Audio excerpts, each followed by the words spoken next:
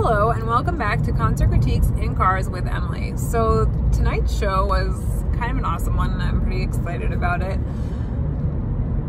So it was Black Keys, Modest Mouse, and the opener was Jessy Wilson, and it was at the Anthem. So getting there wasn't that bad. It was a Saturday, so traffic wasn't terrible. Parked in the same parking garage I usually park in, so that was pretty simple, pretty easy. Also went out to dinner beforehand. My husband came with me, so that was pretty nice. And then I actually ended up meeting a coworker and some of his friends and his wife, so that was kind of a fun time. Definitely a different setting for me because I usually go to concerts by myself, so definitely interesting to have, you know, more people there and stuff like that. So anyway, let's get into the show. So Jessy Wilson was an interesting act, and I'm pretty sure she was just there because one of the members of Black Keys helped her produce her music or something like that. She had mentioned that she was working with him on her new album, so he clearly wanted to promote his new person or whatever, which was fine. It definitely had some interesting parts to it, so I really liked any part of her show that was like a rock sounding song. Like the first song definitely sounded like a rock song, and then the second song was slower, and I was not a big fan of the chorus. I really did not like the chorus. I just thought the words were a little cheesy and I wasn't really a fan of it. And then so right after that, she kind of talks about how she's an independent artist and she's a woman, and she's, you know, a woman in alternative, which makes it even harder. And then she proceeded to play two songs that sounded more like R&B soul than alternative, so that was like interesting comment at that time. But then after that, she played, like, the rest of her set was pretty like clear, heavier rock / alternative rock songs, and I really liked those two songs at the end. So yeah, it was just like an interesting comment at that time, and then to play like two more like jazzy and like R&B songs that did not make me think alternative rock. But then she ended her show with two like very alternative rock songs. So definitely an interesting set, not my favorite opener ever. And again, now I like feel bad because she's a female, and I know that I tend to like not be such a huge fan of female singers, but still, I don't know, there's just something about maybe like the just different genres of music going through the one band, which normally I'm not even opposed to that, because sometimes I actually like when a band has like a very unique sound for different songs. But I don't know, there was just something about it. And again, I really did like the first song, and then the last song in particular I really did like a lot. So those two songs, the opening song and the ending song, were really great. Didn't really care for everything in between. So then there was Modest Mouse. So I love Modest Mouse, and I definitely knew more Modest Mouse than I knew Black Keys going into the show, and maybe even secretly went to the show more for Modest Mouse than Black Keys. I mean, I kind of was like, oh, Black Keys are playing, I've never seen them before, that will be great. But really, I just wanted to see Modest Mouse. And so there are a select few songs of Modest Mouse's that I've never seen before, and I've seen them quite a few times, and I would love to one day see. So Modest Mouse, if you're listening, Spitting Venom would be great. Ocean Breathe Salty would be awesome. But anyway, so they opened with Dark Center of the Universe, and I love that song, and I don't think I've ever seen it live before, so that was fantastic, and it was such a good opener. Definitely like more of kind of an upbeat song, and a song that at least the Modest Mouse fans were definitely into, so I really liked that. And then they followed up with Black Cadillacs, which was just such a good plan and such a great follow-up. I really did enjoy that too. The song after that was The Tortoise and the Taurus, and I had actually just listened to it this morning while I was running, but liked the musical part. Wasn't really that into the lyrics, just because I didn't really know it as well as I knew the previous two songs. And again, like, to start the show with such two great songs, and then to kind of go into a song that I didn't know as much. Then they came back though with Lampshades on Fire, and then they played Dramamine, and if you've never seen Dramamine live, it is just like so epically good. Just so epically good. The instrumental part is fantastic, and of course they always like change it in terms of just like seeing it live and hearing the music come from the instruments, and just they rock out harder and play like a little bit longer. And then of course at the end they added some lyrics from Life Like Weeds. So that was fantastic. I really, really liked that. And again, I feel like every time I've seen them, they always slip in Life Like Weed song lyrics. But it was great. I loved Drum and I love seeing it live, so it was really fantastic. Then after that, it was just like this epic high. And then, listen, I like Autumn Beds, that song, but coming after Dramamine, after I was so excited and just like, oh, this is so good, definitely kind of put a downer on this like great, awesome song. And then after that, they like kind of like went back up again. So then they went to Devil's Workday. And I was a little disappointed with this song because I know that song really well, and it was really hard for me to understand most of the lyrics. And so, you know, in my head I was like off a beat or something, and I was like, wait, no, that's not the lyric next. And so that was just not being able to understand the lyrics was really difficult. And then after that, they went into a song that I didn't really know, The Path of Least Resistance, and I don't know that song, and it's slower. So I was like between not being able to get the lyrics and then this slower song, just definitely like the low of the show. And then to make it worse, the next song, which I was so excited when they first started playing the notes, it's Cities Made of Ashes. I was so excited because I love that song. I've definitely seen it before, so that was not like a, ooh, I've never seen this song before, but I loved that song and I was so excited and couldn't hear any of the lyrics. And again, that's a song that I know pretty well, so I was, again, just like disappointed. I just hate that I couldn't understand lyrics that I should have been able to understand. So that was definitely, unfortunately, to even say that there was a low in a Modest Mouse set for me, that was definitely the low. It was like 3 songs in a row. One I didn't understand, one I didn't know and was slow, and then one I loved and really didn't understand. So that was not great. But they definitely picked it back up because right after that they played Dashboard, and it was fantastic. Really loved how he sang the last like 3 words. He just kind of like, I don't know, like spoke them, but then kind of dropped them off at the same time. So I really liked that. I thought that was really good.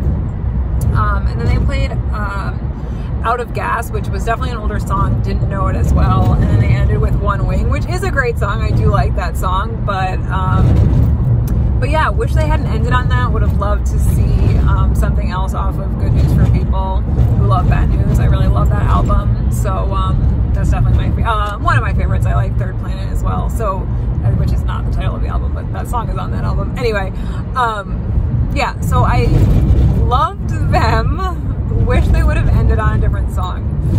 And did that 3-song stint where I just could not understand what they were saying. Was really just so disappointing.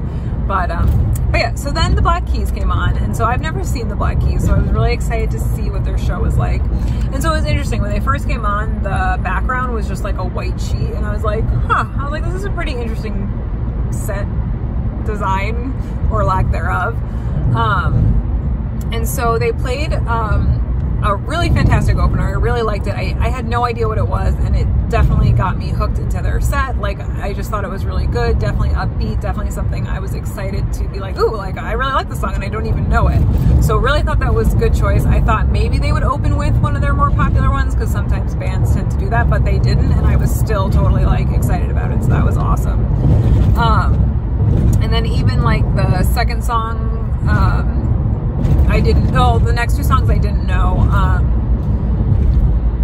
but they were also good. And like the third song in particular had like more of a blues vibe to it. So definitely, again, like you almost have this changing of genres, right? So you have these like 2 rock songs followed by like a rock song, but with definitely like a blues feel. So that like totally worked. I really liked that.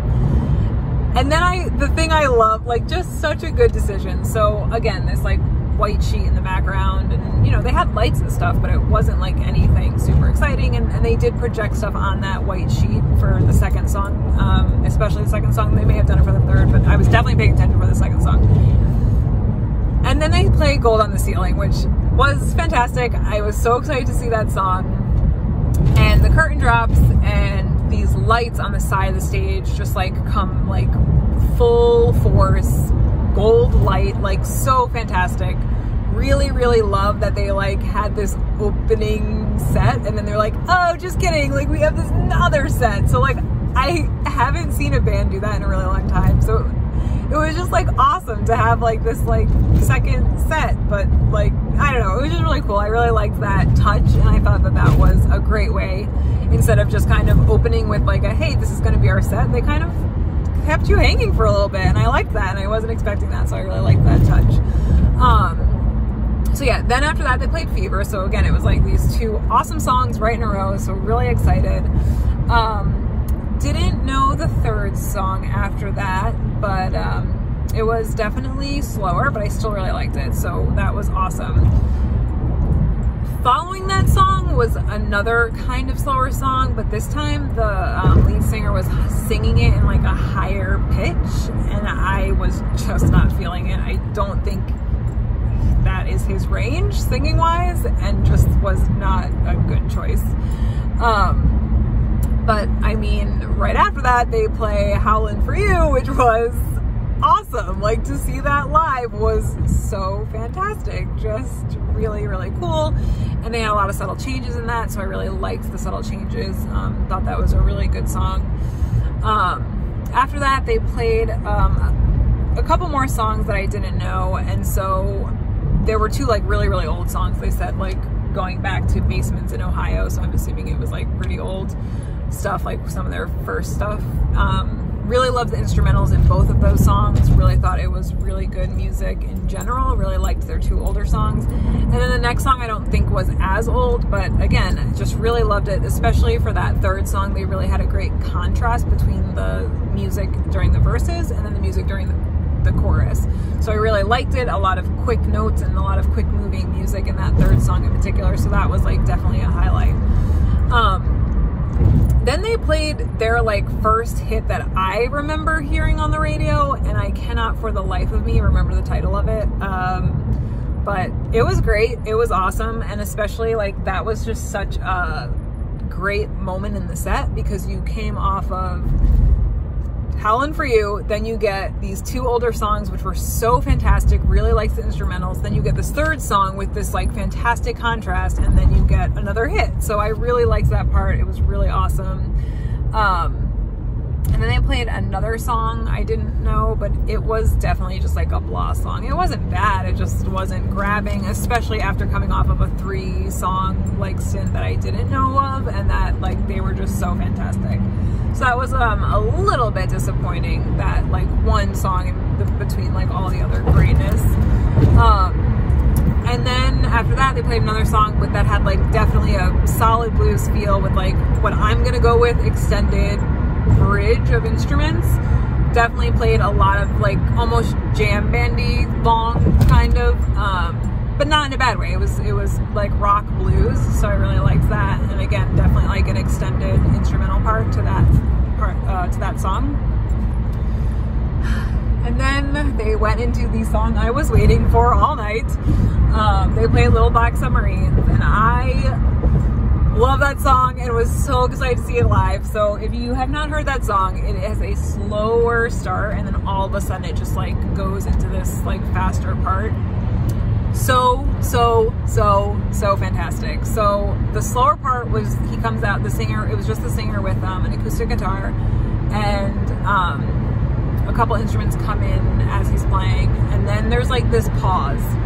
In the song there's a pause too, but this pause like at this show live was just so great, because you know what's coming and you're waiting for it, and you're like, how long are you gonna make me wait? Like I just, it was so fantastic. And then like just knowing like, okay, this was the slow part, so they're gonna like come in with all these instruments and it's gonna be awesome, and like, it was so good. I loved that song. It was definitely the highlight of the show for me, hands down, like not even a question. Black Submarines was so good. I'm so glad I got to see that live. And then of course they followed up with Lonely Boy. Like, how do you not just love that like duo right there? It was so fantastic. Really, really loved it. Could have ended the show there for me and I would have been so ecstatic. But they did not. They went off for their encore. And they played 3 songs that I didn't know.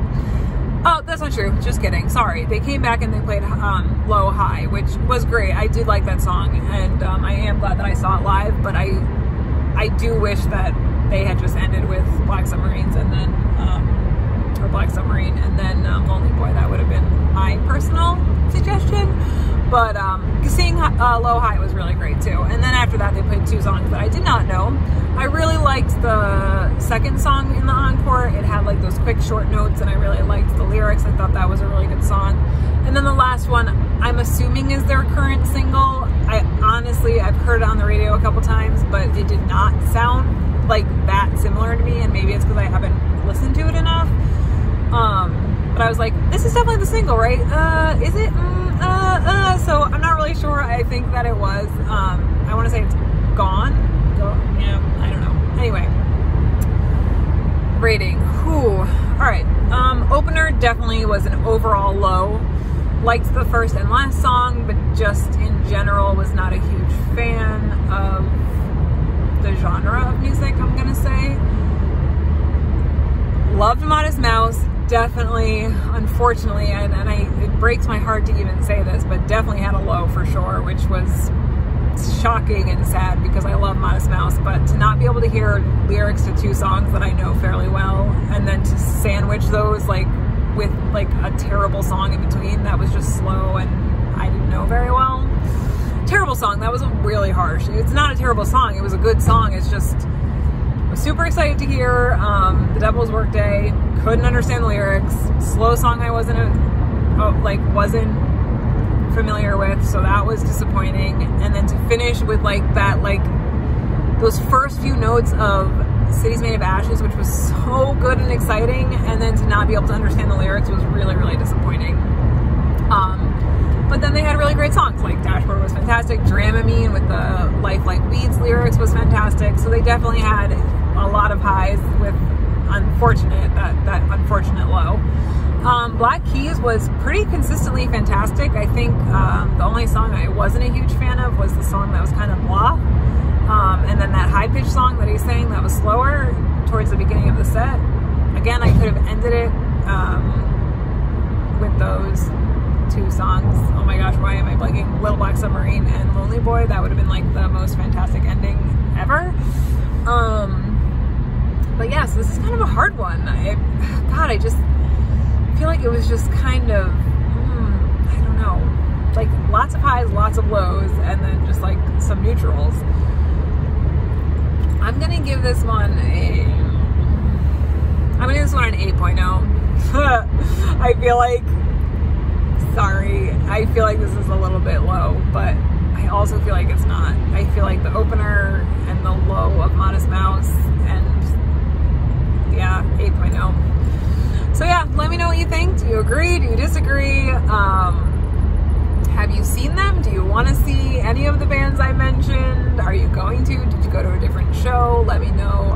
Did Modest Mouse play different songs for you? I'm always interested to know that. Comment, like, subscribe, and I will see you guys next time. Bye.